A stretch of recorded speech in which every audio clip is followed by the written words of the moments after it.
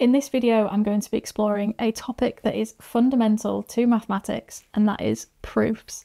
Now, I remember when I first learned about proofs and I was in the classroom and I went away and thought just how beautiful mathematics really was, and that's why I decided to make this video and some future videos on this on my channel, just to hopefully instill that passion and enthusiasm within you about mathematics.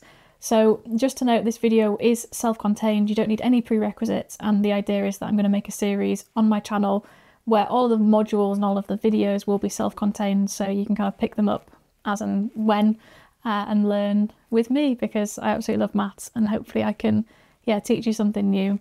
Now, for those of you that don't know who I am, my name is Ellie and I'm a mathematics graduate from the University of Cambridge, and I use this channel to nerd out about mathematics. So if you're interested in any of that, then subscribe down below. But without further ado, I'm going to dive straight in and start talking about proofs. Okay, fantastic. So proofs, that's the first topic. And I'm just going to talk a little bit about like a definition and the motivation behind why we want to prove things in the first place. So let's start with a definition. So I'm going to say that a proof is a logical statement, or logical argument, should I say. So logical argument that establishes a conclusion. So an example of this is, let's say I wanted to say, okay, there are infinitely many primes in mathematics. And what you could do is you could basically formulate a logical argument that would establish a conclusion to show that, you know, there are infinitely many. And that's what this kind of definition means. It's basically saying that you can have an argument to establish something, and the thing that you're establishing is the thing that you kind of set up to begin with. So the whole point of there are infinitely many prime numbers, let's say. But then I guess the next question is, well, why do we want to do this? What's the purpose of it? And I'm just going to write down. So there are two kind of main reasons why we want to prove things in the first place. The first is that we want to be sure that they are true. So if we say there are infinitely many prime numbers, or that the sky is blue, then we want to be sure that what we are saying is true. So the first point is, well, we need to be sure that they are true. Now, the next thing which kind of follows on from this is, well, not only do we want to be sure that they're true, but we want to understand why they're true. Why is it that the sky is blue? Why is it that there are infinitely many? We want to understand why it is that this statement, or whatever it is that we're trying to prove, is actually true. Or it could be false as well. You know, proving things doesn't always mean you need to show that it's true. You can also show that it's false and that there aren't infinitely many primes, let's say, but of course we know that there are. So it kind of makes sense of that. So the next point is to understand why they are true. So this first point here, to be sure that they are true, this helps us trust a result. So if we say that there are infinitely many primes, we can trust that that is true. Now this next part, like I said, it kind of helps us understand the structure behind a result. So it helps kind of understand the deeper connections of why something is true or false. And for me, I think that's where the beautiful mathematics comes in, because you're like, I know this thing is true, but what is the mathematics that makes it true? What is the mathematics that means that we can trust this result? And again, that's the kind of maths that I find the most beautiful. So we have these kind of this rough definition of a proof, but what I want to do is I want to show you kind of different examples of proofs and what might classify as a proof and what might not. So 1.2, we're on understanding valid proofs. Okay, so what we're going to do is we're going to start with a claim. And this is often how proofs are set up. You often say, well, here is my claim. So for us, we could have said the claim was there are infinitely many prime numbers, or the claim is that the sky is blue. Again, the sky is blue is more of a physics, I guess. You could use some physics to explain why that is. Less so in mathematics, but I'm trying to show you, you know, what it's synonymous with, essentially. So our claim is going to be that for any positive integer, we have that n squared minus n is even.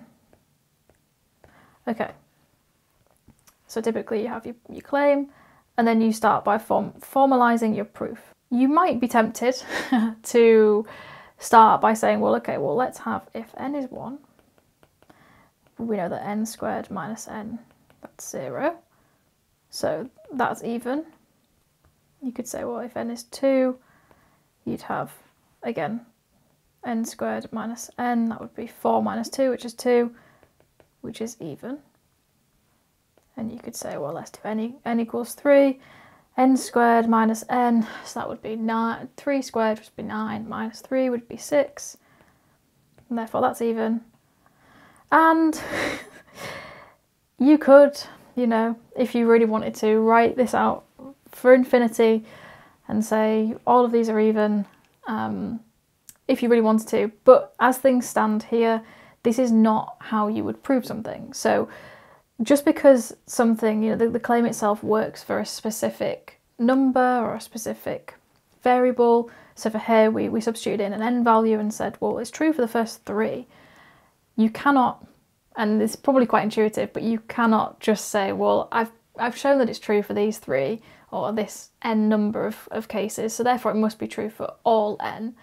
That's not true. And so I'm just going to write here, in case people are taking notes, since it works for the first few integers, n squared minus n must be even. Now what I'm writing down here is I'm writing down a proof which is not a proper proof, and I'll write some extra words here, but is even for all integers. So this is what, you know, you might be tempted to say. And then you'd put a little box here to say, therefore, you know, QED, I've proved it, and that's what this little box means. It means I've completed the proof. But what I'm going to do is I'm going to put a big cross in here and say that this is not a proof. And again, this is, you know, an introduction to proofs. You might already guess, well, of course that's the case, of course. But it's kind of these little things that you don't really notice so much. And I think when you do proofs, you need to remember the global scale of things. Now, obviously we've only checked a few cases, and it's not a proof, and I'll just put, because a valid proof must cover all cases. We can't do this, so we can't just say, well, it's true for 3 different n values, so therefore it's true for all. What can we actually do here? Well, we can rewrite this. So let's kind of copy the claim again and start our proof again. But this time we're going to consider all of the possible cases. And this is the really important thing with proofs, is sometimes you can formulate a proof and it can be very sophisticated and beautiful, but there are certain times where you might have not actually covered all of the cases, and so the proof itself would be incomplete. So let's take a look at what you might be tempted to do here. So we can say, well, our proof, so let's say given some positive integer n, we can write this. So we factorise this. We can say, well, n squared minus n is actually just n multiplied by n minus 1. And then what we could say is we could say, well, since n minus 1 and n are consecutive integers, well, one of them must be even. Because obviously if you have 1, 2, 3, 4, 5, if you have the consecutives, of course one of them's going to be even. So the product is always even. And therefore, zoom in slightly, n squared minus n is even. Put a little box to say, oh, we've proved it. So this is a really beautiful way that you might construct everything, and what we can do now with this is we can look at, well, what did we do well and what did we do incorrectly? What can we improve on with this proof to make it so watertight that it is an actual proof? Well, something that we did really well, we said it's positive integer n. Now this is really important because instead of just saying, well, n is 1, 2, 3 like we did previously, we're grouping n into what it was defined in the claim itself. So for positive integer n, and we've mentioned positive integer n. So it's really important that whatever is formulated in the claim, you then refer to in the proof. Okay. Now another thing that was really nice that we did was kind of use a really nice property of numbers, I guess, to rewrite this. And this is really nice. It's really helpful in proofs. And I think as we go through and learn a bit more about proofs, you'll understand that there are often little tricks that you can take to simplify things down, and then that helps you with the proof itself. Yeah, and it kind of makes the maths a lot more beautiful. So that was really, really nice. So where did we fall down with this proof? Well, we said that we can rewrite this, consecutive integers like this, and therefore we said, well, if they are consecutive integers, then one of them must be even. Now it might seem intuitive, but it's something that you actually need to prove when you're doing a proof. So we need to prove that actually two consecutive integers, there is an even number there. And also we kind of need to prove as well that the product of an even and an odd number is always even. Now you might think this seems a bit overkill, but this is where you kind of get into the beauty of mathematics and being able to say, well, here is something that I want to prove, and I'm going to show you every single step to show you that that is the case. And what we'll do is we'll use what we've learned from the proofs, this incorrect proof and this incorrect proof, to formulate a really nice proof to the claim and tie all of this together. So let's do as we did before and copy the claim. And now we're going to formulate a really, really nice proof for this. Now I'll just put here, again, cross, and I'll just say